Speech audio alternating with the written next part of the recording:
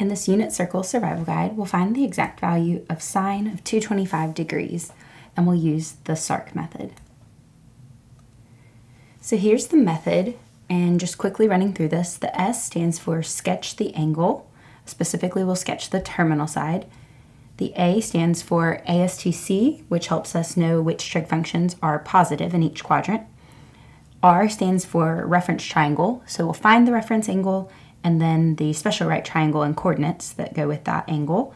And then the C stands for calculate, so we'll calculate our specific trig ratio.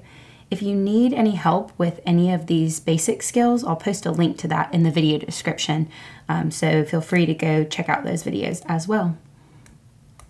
So now we'll find the sine of 225 degrees. So we first want to start by sketching the terminal side of this angle. So we know we start here at 0.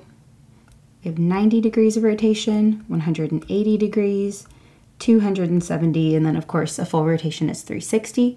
So ours falls exactly halfway between 180 and 270. So here is the terminal side of 225 degrees. So now that we know where our terminal side is, it's in quadrant 3, we can use A.S.T.C to know if our sine of 225 is positive or negative. So think all students take classes and you work your way around starting in quadrant 1, all trig functions are positive. In quadrant 2, the S, sine, and its reciprocal cosecant are positive. We want quadrant 3, where tangent and cotangent are going to be positive. Well, since we're trying to find the sine, we know that it's going to be negative since only tangent and cotangent are positive. So we can go ahead and make a note of that, and I like to put a negative sign where I'm going to put my final answer, just so I don't miss that. Okay, and of course the C in A.S.T.C stands for cosine and secant, positive in the 4th quadrant. All right, now we're ready for step 3, where we find our reference angle so that we can get the coordinates we should be working with. So a reference angle is just the amount of rotation from the terminal side of an angle to the x-axis.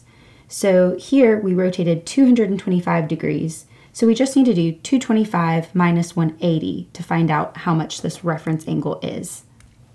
So our reference angle will be 45 degrees.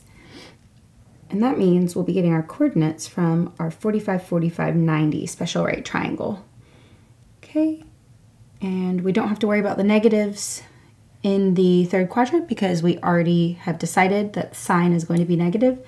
So we're just looking at this triangle in the 1st quadrant, and its coordinates are the same value, square root of 2 over square root of 2. So that's both the x and the y. And now we're ready for our final step where we calculate our trig ratio.